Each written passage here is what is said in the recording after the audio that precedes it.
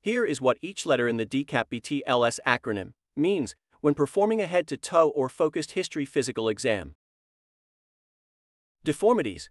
Is there an abnormality in the shape of a body part or organ compared to the normal shape? Contusions. Do you notice bruising? In extreme cases, this can cause blood to seep, hemorrhage, or leak into surrounding tissues. Abrasions. How severe is the abrasion? Your treatment will vary depending on the severity, but be sure to always clean and remove any debris. Punctures. Penetrations.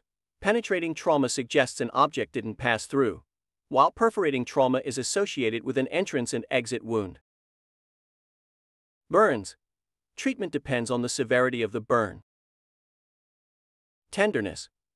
This shouldn't be confused with pain. Tenderness is triggered by discomfort when an affected area is touched. Lacerations. Treatment depends on the type, cause, and depth of the wound. Minor wounds heal on their own, while puncture wounds are more prone to infection. Swelling. This is an abnormal enlargement of a body part or area. Swelling may occur in response to infection, injury, or disease.